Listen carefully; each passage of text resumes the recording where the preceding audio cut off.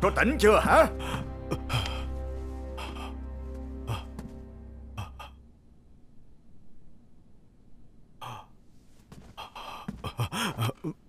Bái kiến phụ hoàng, mẫu phi. Gọi con mấy lần con không đến. Phải để cho ta đích thân qua đó gặp con. Không dám. Con có gì là không dám chứ? Nói phóng hỏa thì phóng hỏa, nói đánh người thì đánh người. Người trong thiên hạ đều biết chuyện xấu mà Kiến Ninh Dương phủ con làm. Thục Nhi còn định giấu cho con, nhưng mà có thể che giấu được hay không?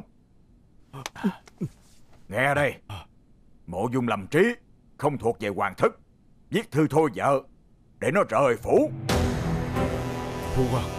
Phụ hoàng, không được.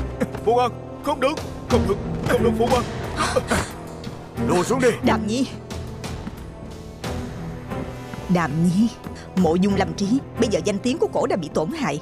Kiến Ninh Dương phủ con không bảo vệ nó nổi đâu. Bây giờ con chưa có con cũng tốt, lỡ như sau này có con, danh tiếng của hoàng thất chúng ta sẽ bị liên lụy. Tới lúc đó con nói sao cũng không được đâu. Mẫu phi cũng là phụ nữ mà. Nếu có một ngày chuyện như vậy xảy ra trên người của mẫu phi, người ngoài cảm thấy cái thai trong bụng của mẫu phi không phải là của phụ hoàng, vậy mẫu phi có tự xin phụ hoàng thôi mình hay không? Hỗn xược. Con. Được rồi, thiếp nghĩ Đàm Nhi uống quá nhiều, ăn nói linh tinh thôi, không có ý xấu đâu, không cần nổi giận với nó. Bây giờ ta nói với con như vậy là muốn tốt cho con thôi. Để nó rời phủ, còn có thể giữ lại sinh mạng. Chuyện này không do con, cũng không do ta quyết định. Nếu như con còn kéo dài như vậy mãi, đợi đến lúc cuối cùng sẽ là mật chỉ của hoàng gia con. Trên mật chỉ rất có khả năng sẽ viết kêu nó tự sát đi.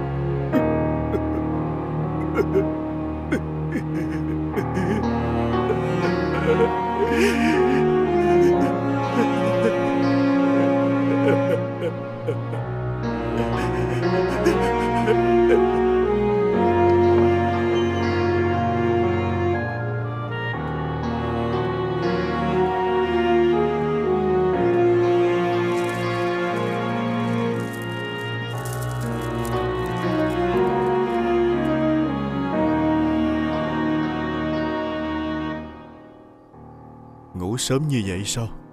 2 ngày nay nương nương thường cảm thấy mệt mỏi, hay bị buồn ngủ.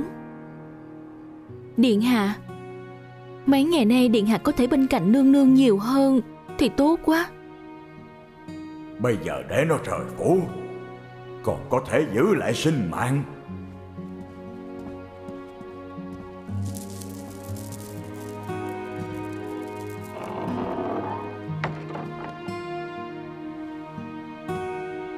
Trên mật chỉ rất có khả năng sẽ viết là kêu nó tự dẫn. Kêu nó tự dẫn đi.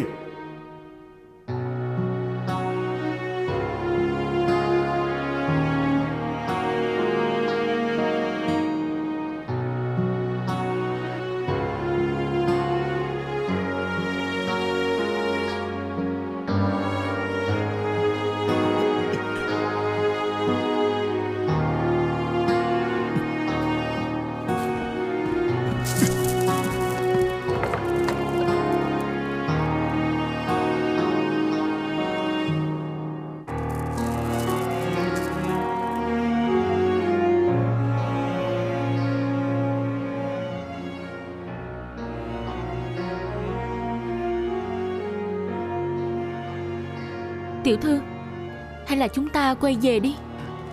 Nương nương, đã muộn vậy rồi sao người lại còn đến? Điện hạ ngủ rồi ạ.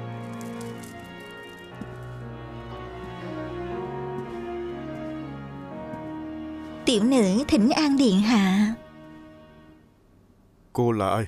Sao vào được đi? Tiểu nữ được điện hạ bao thầu ở tử lầu mấy ngày trước.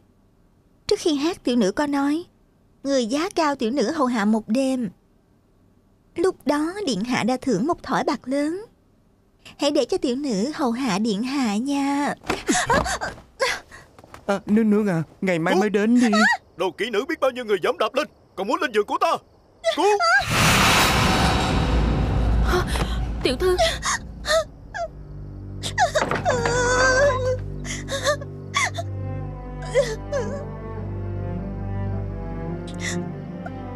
Trên mặt chỉ rất có khả năng sẽ giết. Kêu nó tự dẫn, kêu nó tự dẫn đi.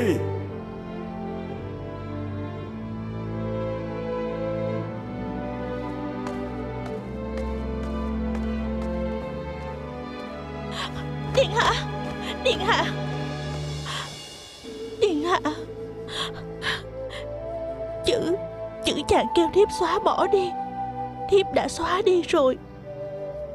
Chàng xem đi, chàng xem thử có được không, xem thử có được không. Chàng xem đi, điện hạ, điện hạ.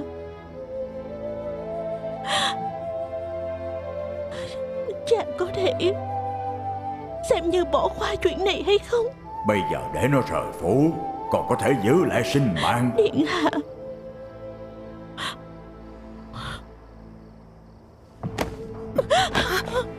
Tiểu thư, tiểu thư, tiểu thư.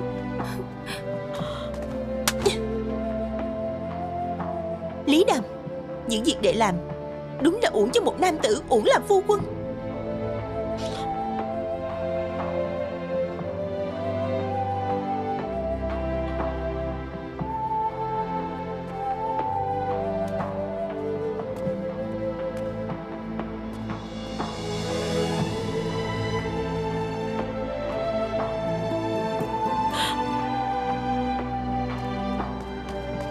Lâm Trí, tỷ không sao chứ? Đi, chúng ta tới chỗ muội được không? Nói chuyện với muội, đem nỗi khổ trong lòng, khó chịu trong lòng tỷ nói cho muội nghe có được không? Giống như chúng ta trước kia vậy, được không? Trước kia?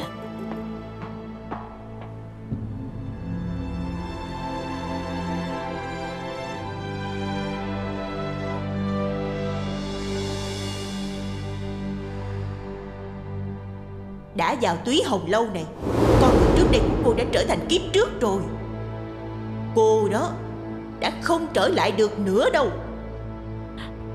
Tỷ không trở lại được trước kia nữa. Sao còn có thể trở về được như trước nữa? Sẽ trở về mà. Đi, đi theo muội.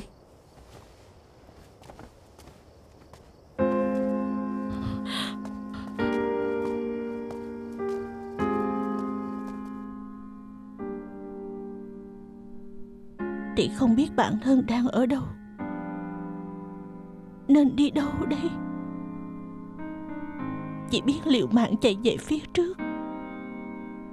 Phía trước đều có hố. Tỷ cứ chạy, cứ chạy, tưởng mình đã thoát khỏi ác mộng đó rồi. Nhưng không ngờ rằng tỷ lại bị bắt về đó. Tỷ từng muốn chết, nhưng tỷ lo sợ nếu như tỷ chết rồi thì sẽ không gặp chàng ấy nữa. Còn sống, ít nhất có thể gặp nhau.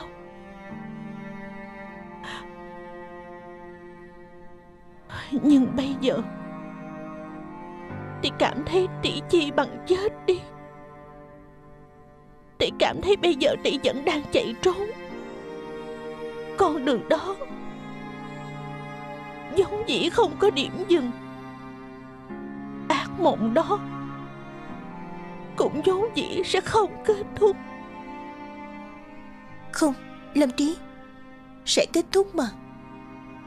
Đau khổ chỉ là tạm thời thôi, không có hố nào không qua được. Trước đây tỷ không phải cũng đã khuyên nhủ người bệnh không chịu để trưởng tôn tiên sinh chữa bệnh cho họ như vậy sao? Cắn răng, ráng chịu đựng, mọi thứ cũng sẽ ổn thôi. Ha? Muội có biết đó đều là những lời gạt người. Tỷ có thể mang họ ra thuyết phục người khác, nhưng thuyết phục không được bản thân tỷ. Trân Châu, tỷ rất muốn trở về 2 năm trước. Dạo lúc đó tỷ và chàng vẫn chưa quen biết. Trở về thời gian lúc chưa quen nhau là được rồi. Đừng có tiếng sét ái tình, không trải qua kim điệp tình thâm thì sẽ không có ảo tưởng suốt đời suốt kiếp, và cũng sẽ không thất vọng. Đúng vậy. Nếu như có thể quay về lúc chưa quen biết, cũng sẽ không phải để yêu hận trong lòng mình, khó mà chọn lựa.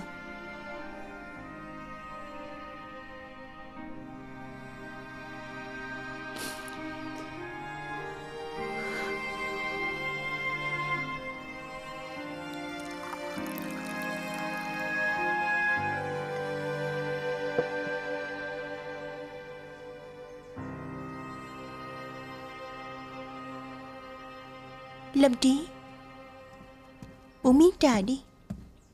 Tiểu thư, Kiến Ninh Dương điện hạ tới rồi. Để ngày ấy vào đi. Dạ.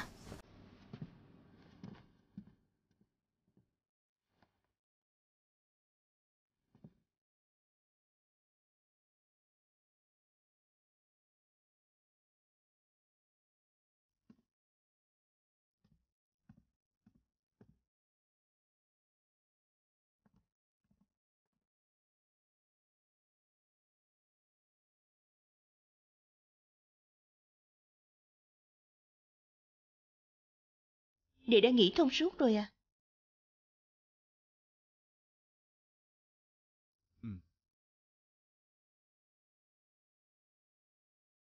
Vậy hai người nói chuyện đi.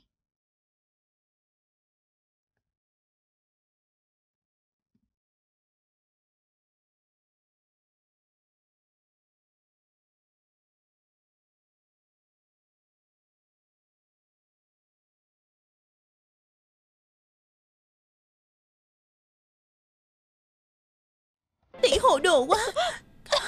Con kiến cũng muốn ham sống. Tỷ cứu người vô số, cũng biết sinh mạng đáng quý mà. Chàng không cần tỷ nữa. Chàng thật sự không cần tỷ. Tỷ tưởng là chàng tới là vì muốn đón tỷ về nhà, nhưng chàng lại tới để đưa thư từ tiếp. Thư Hòa Ly, Kiến Ninh Dương Lý Đàm và Mộ Dung Thiện đã không còn là phu thê. Lâm Trí,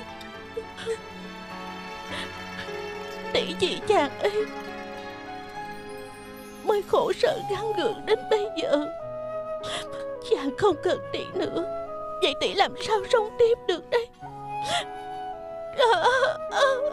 Tỷ không sống tiếp được nữa. Tỷ không thể sống tiếp được nữa. Lâm Trí, cậu xin tỷ mà. Cứ coi như sống vì muội đi có được không? Cứ coi như sống tiếp vì muội đi. Muội lo sợ lắm. Muội sợ người thân bên cạnh muội từng người cứ ra đi lần lượt. Muội không kiên cường như tỷ nghĩ. Lâm Trí, muội cầu xin tỷ, Con xin tỷ đừng rời xa muội mà. Đừng nghĩ tới cái chết nữa.